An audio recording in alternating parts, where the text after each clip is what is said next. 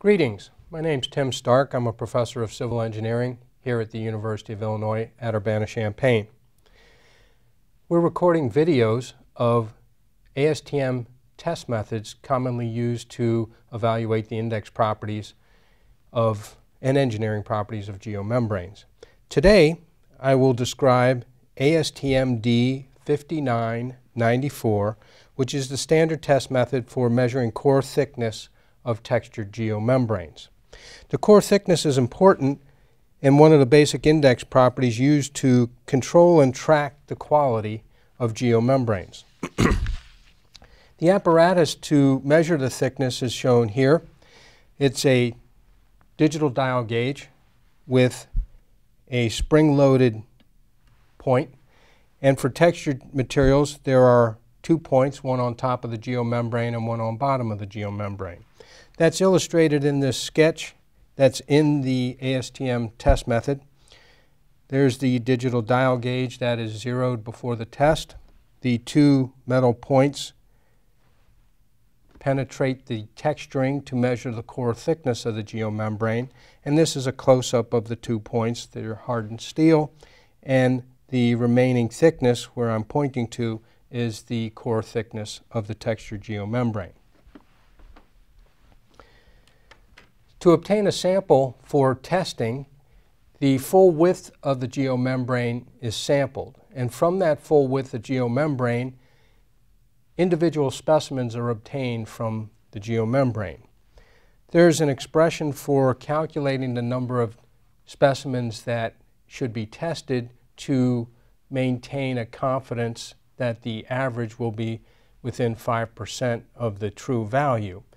To make that calculation, which is in the test method, section 7.4.1, you need to have the coefficient of variation for your laboratory and that material. If you don't have that coefficient of variation, the test method requires testing 10 specimens. So 10 specimens would be cut from that full width piece of textured geomembrane.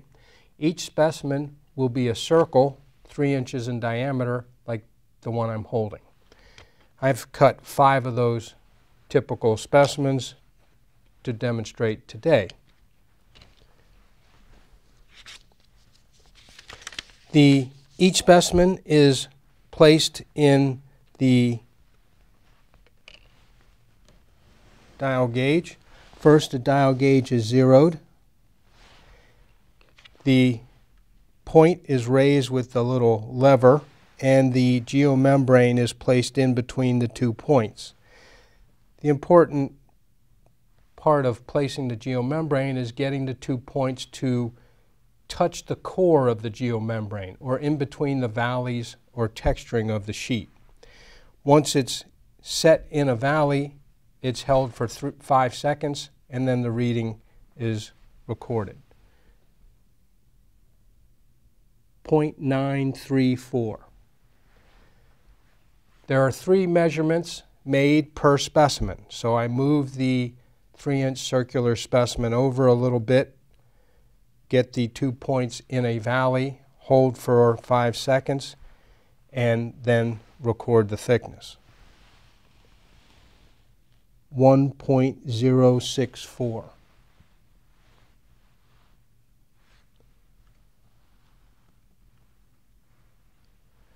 And the final thickness measurement for this specimen is 1.042. Now with the geomembrane, it's good to just put a finger under it or hold it lightly so it doesn't rotate and affect the thickness measurement. So that finishes specimen number 1. I take another 3-inch diameter specimen and put it in. First I'll zero the thickness gauge and put in the next specimen and measure it 3 times. This value is 1.046. I'll move the sheet specimen, hold for 5 seconds. 1.142.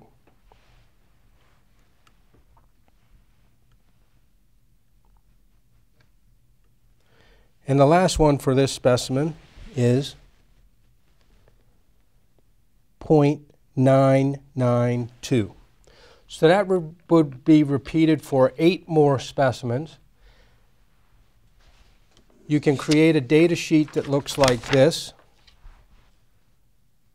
where for each specimen there are 3 tests. Those values are placed in those boxes. You'll run 10 specimens, 3 times each, and that would give you a final average at the bottom. The average for the 6 tests or 2 specimens that I tested is 1.036. That's measuring thickness of textured geomembranes using ASTM D5994. If you have any questions, please contact me at the University of Illinois or the Fabricated Geomembrane Institute at fabricatedgeomembrane@gmail.com.